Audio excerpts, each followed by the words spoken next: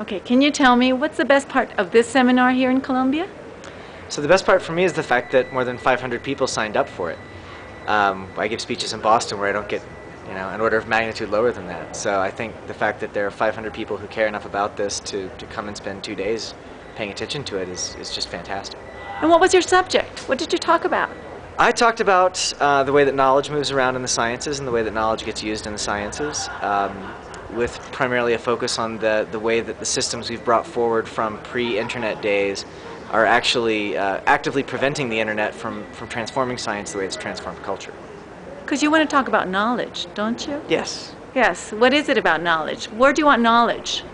So it's sort of hard to define knowledge in any sort of clear way, but it's definitely more than computers that are connected or documents that are connected. So it's more than the internet or the web.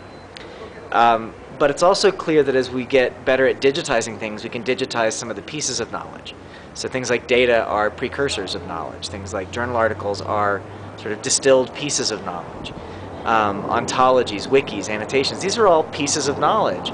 And at some point they've got to start coming together into a network, and ideally we'll get the same sorts of value explosions out of knowledge that we've gotten out of documents and computers. But the law is getting in the way, and traditions are getting in the way. So probably you're thinking about general public, everybody having access to knowledge, not just a few?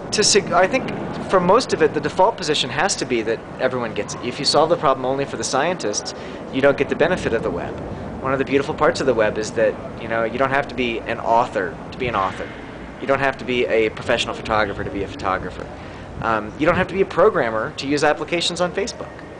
We need to get science to that level. And so if we think about solving problems for elite scientists, then we're not going to get the benefits that we want. Now, just like the web isn't all public, there are private spaces on the web. There are going to need to be private knowledge spaces for privacy reasons, for protection of indigenous people's rights reasons, for lots of reasons. But we need to make our default position that everything's public.